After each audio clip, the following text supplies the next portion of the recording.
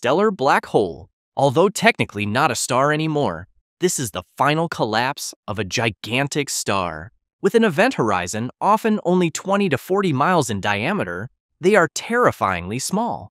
Take Cygnus X1, for instance. It would barely fit into the Greater London area or the Ruhr Valley. Yet, their gravity is absolute.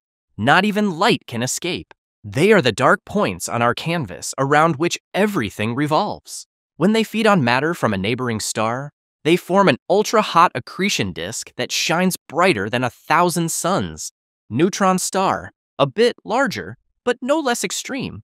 Neutron stars are born when the core of a massive star collapses under its own gravity, crushing protons and electrons into neutrons.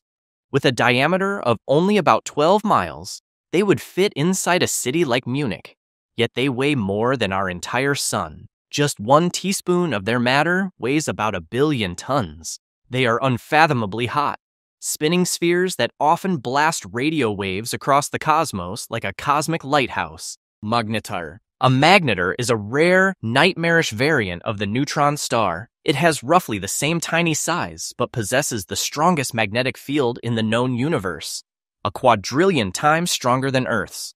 If a magnetar were to fly past Earth at the distance of the moon, its magnetic force alone would wipe every credit card on the planet and likely kill every living thing by distorting the electron clouds of our atoms. They are prone to starquakes that unleash gigantic amounts of gamma radiation.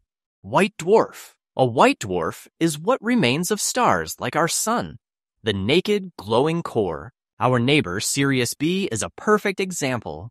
It's about the size of Earth, but packs the mass of a sun. It is essentially the diamond of the sky. Extremely dense and hot, but without active fusion. It slowly cools down over billions of years until it theoretically becomes an invisible black dwarf. In binary systems, it can turn into a vampire, sucking matter from a companion star until it finally explodes in a supernova. Brown dwarf, the failed star. Systems like Lumen 16 bridge the gap between gas giants and true stars. With a radius about the size of Jupiter, a brown dwarf is much more massive and dense. It lacked just a tiny bit of mass to ignite hydrogen fusion.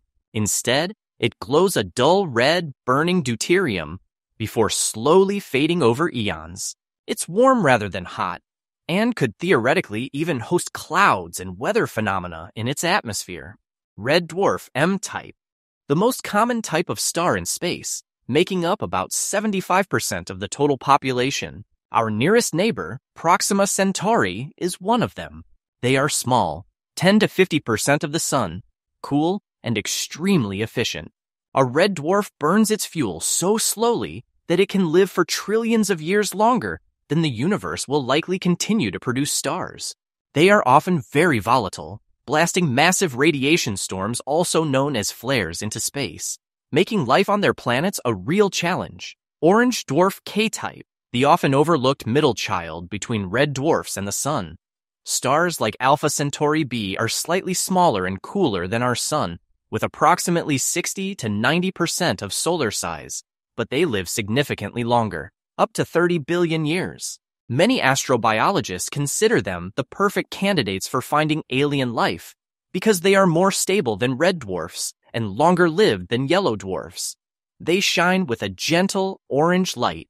Yellow dwarf, G-type. Our sun is one of them, a stable star with a diameter of 865,000 miles. It fuses hydrogen into helium and is currently in its prime. Yellow dwarfs are white yellow and live for about 10 to 12 billion years before they blow up. They are the standard by which we measure all other stars, large enough to keep us warm, but small enough not to grill us immediately. White main sequence star, A-type.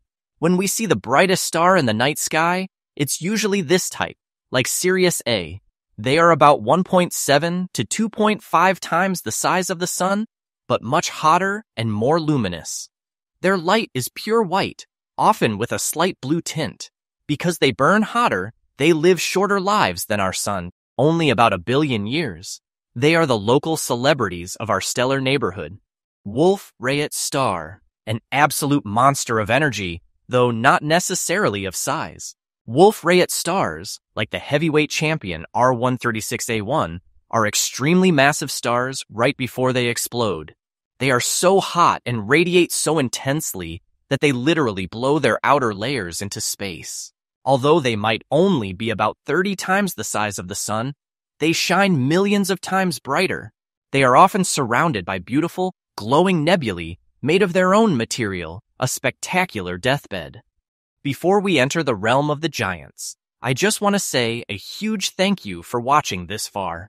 If you are enjoying this cosmic journey, I would really appreciate it if you hit the like button and subscribe to the channel for more fascinating content. It really helps me out. Now, enjoy the rest of the video as things get truly massive. Red Giant, the retirement age of normal stars. When our sun runs out of fuel, it will turn into something like Aldebaran. Red giants are huge, bloated gas balloons with 10 to 100 times the radius of the sun. Their surface is relatively cool, hence the red color, but their sheer size makes them extremely bright. They often swallow their own inner planets. Blue Supergiant. While red giants are bloated seniors, blue supergiants are young, brutal titans. They form from extremely massive stars. With about 70 to 100 times the solar radius, stars like Rigel and Orion are smaller than their red counterparts, but much hotter and denser. They burn through their fuel at a breakneck pace and end in spectacular supernovae after just a few million years. Rigel is a beacon visible across gigantic distances. Red Supergiant. We are reaching dimensions our brains can barely process.